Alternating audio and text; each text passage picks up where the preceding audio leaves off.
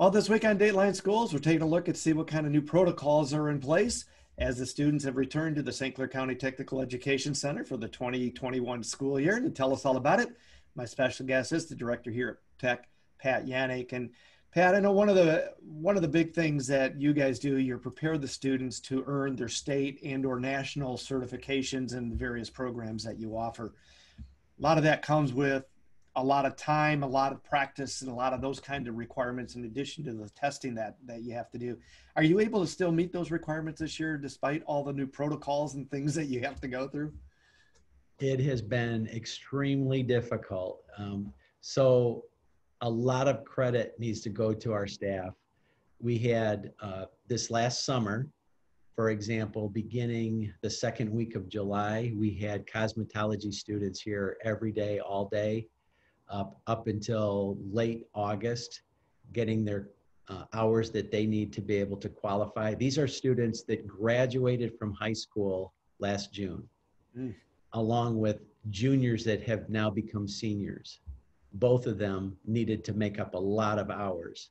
We also had health students here in the summer that had to make up clinical hours and get their skills practiced to be able to finish up their clinical hours.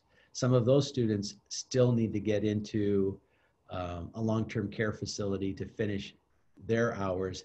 All of them still need to take their exams.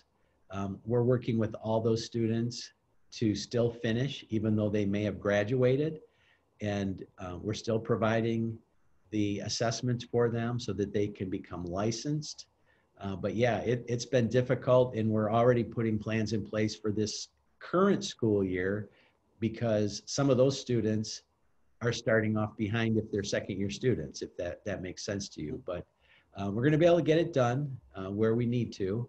And we're doing things. We've been meeting with the staff, talking about what are some things we can take off their plate so that they can spend more time with students on the technical skills they need to become certified, making that the priority.